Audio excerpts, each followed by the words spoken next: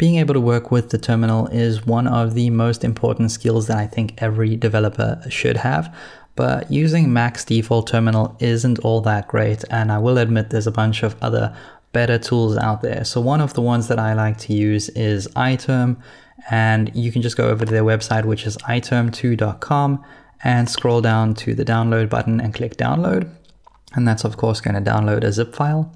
Right, so once that's done, you can go ahead and unzip the file and just pull that into your applications folder.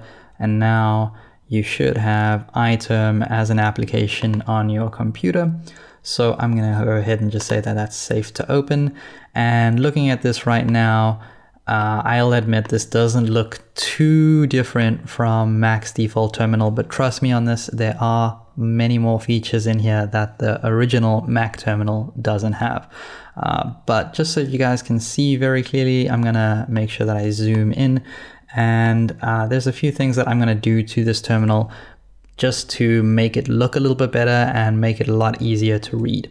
So I'm gonna install something called OhmyZSH, which you can find if you just go ahead and Google OhmyZSH. And I will leave the link to this GitHub repo in the video description below, but let's just scroll down and take a look at the description here, or the README. And you can see that under the section of basic installation, we can install this using a curl call, or there is a manual installation slightly further down the page. I'm not sure if I've actually missed that or not. No, there we go.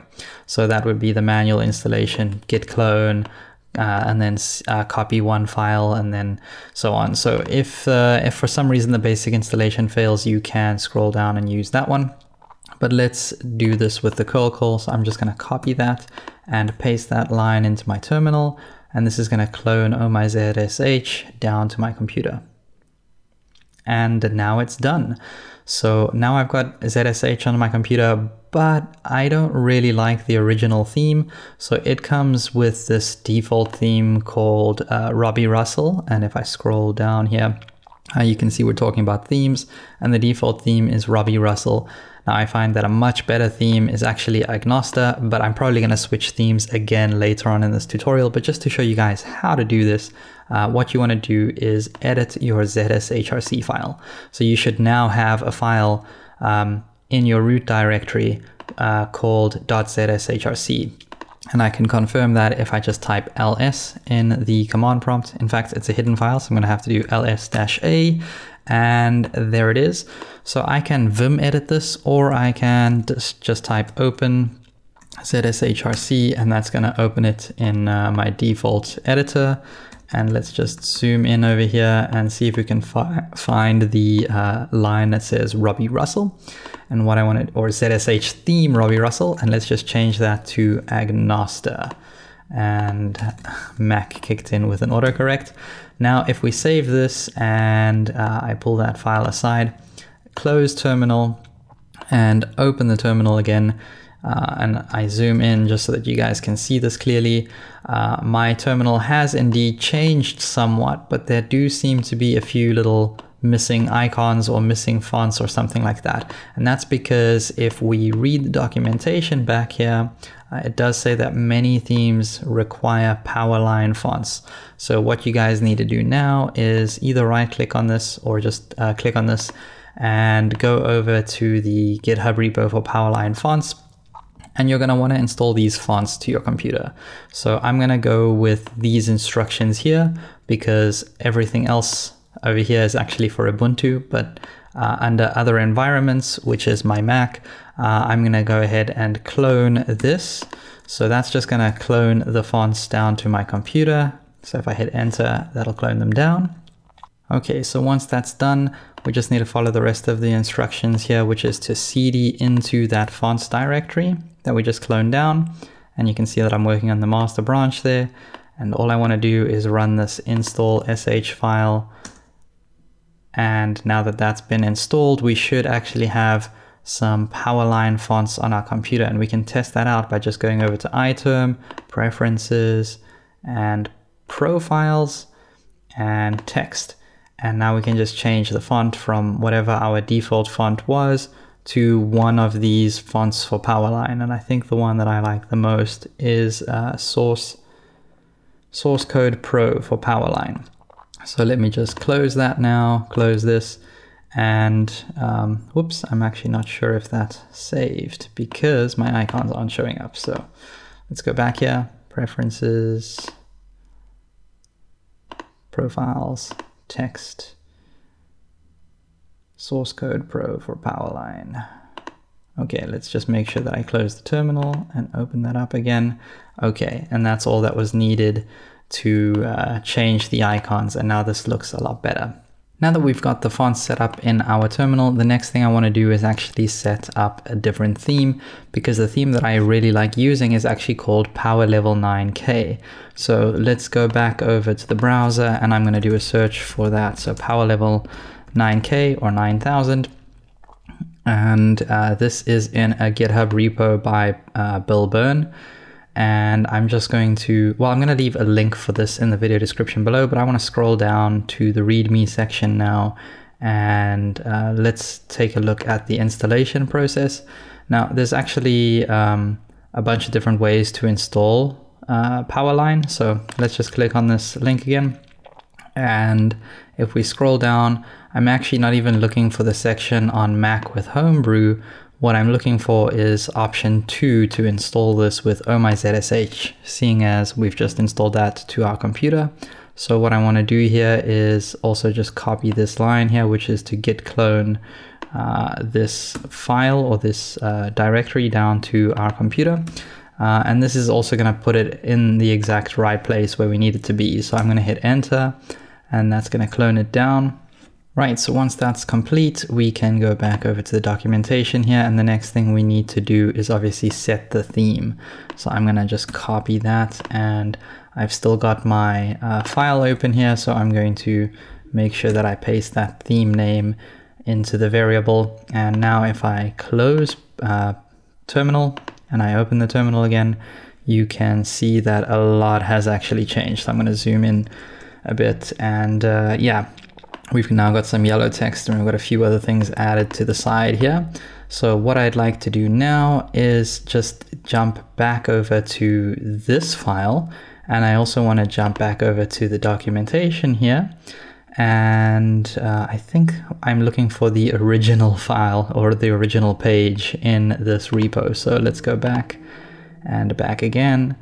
And here it actually talks about the left and right prompts, and I don't really like having all this information here. I don't think I need the time and the status and all of that, so I'm going to make sure that I just remove that by copying these two lines and pasting them all the way at the bottom of my ZSH file.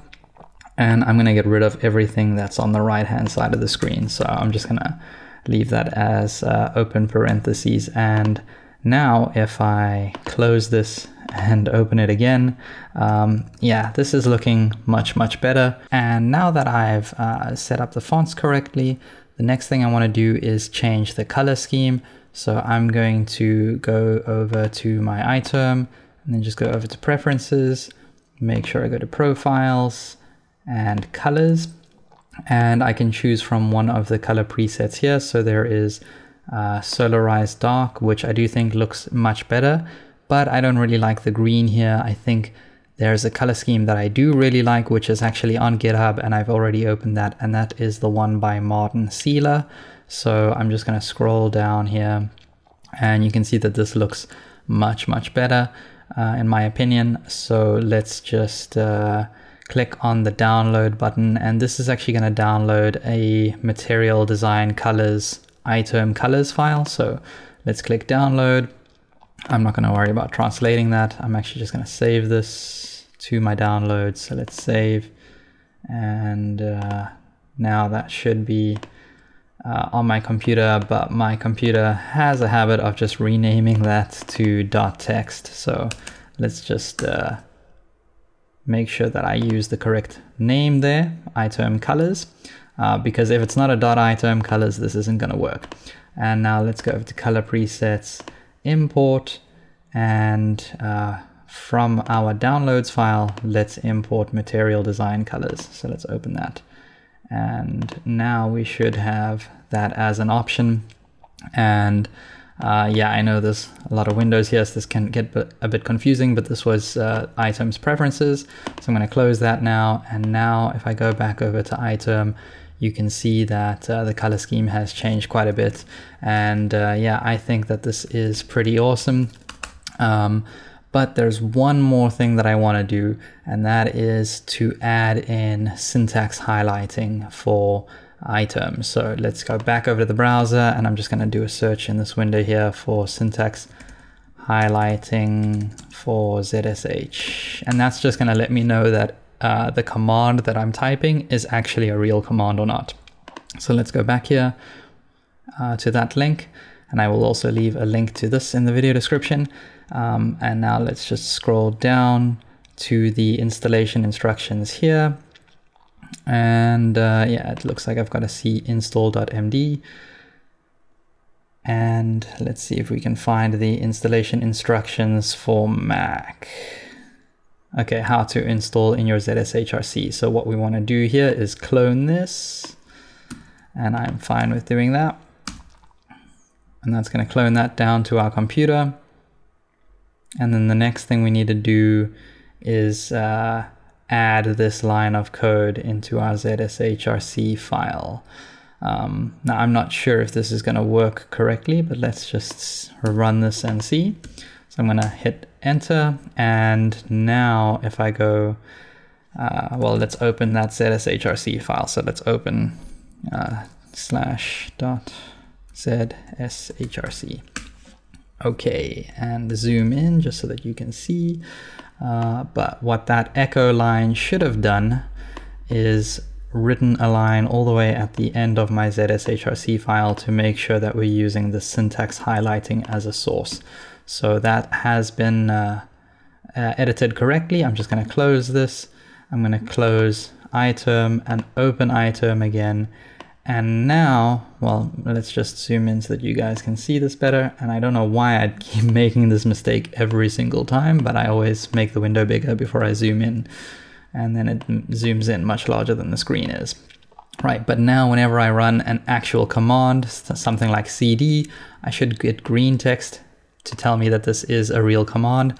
But if I were to type in a fake command, then obviously that's going to show up as red. So those are all the tools that I really like using in iTerm, and that is my iTerm setup and done completely. And that is the end of the video. So if you made it this far, there's a couple things that you can do to help me. First of all, subscribe, leave a like, leave a comment saying something nice, hopefully. Share this video with your friends, because all of that stuff is going to help my channel grow. And I'm also feeling a little lonely, so don't forget to follow me on social media.